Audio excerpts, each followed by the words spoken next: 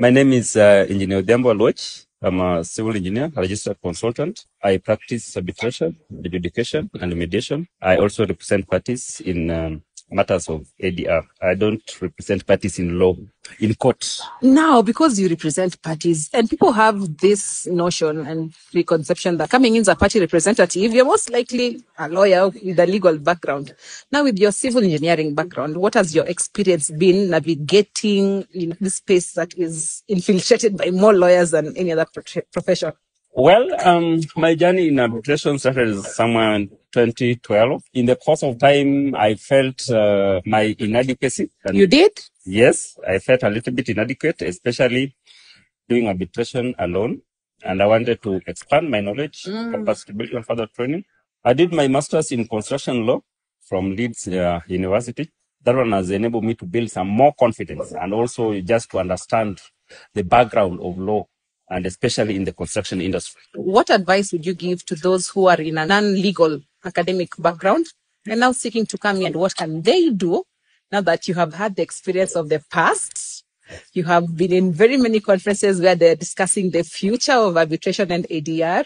What are your thoughts? Specifically to those that are not in the legal world, disputes are inevitable in a society where human beings interact. And I like my construction industry because it involves a number of disciplines, the different experience, competing interests, and different objectives people seek to achieve in the process. What I'll tell people that are not in the legal practice, let's look at disputes as opportunity for us to interact and opportunity for us to create a peaceful environment for a coexistence of human beings. Especially now in the construction industry, you find that disputes is one of the greatest hindrance for economic development. I say so because they stop projects, they stall projects, they escalate the cost of projects, they compromise the quality of projects.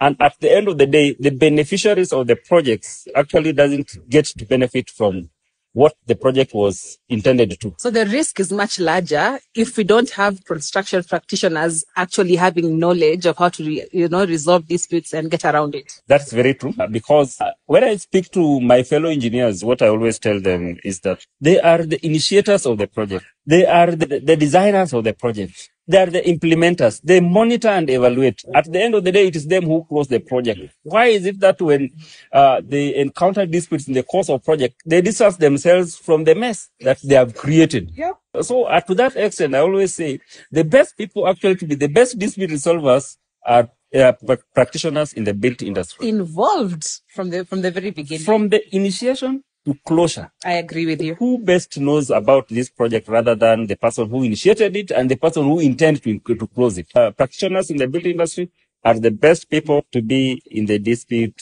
resolution table. I am convinced. And for that reason, I am going to open a construction book. Now I see they are coming to take our jobs.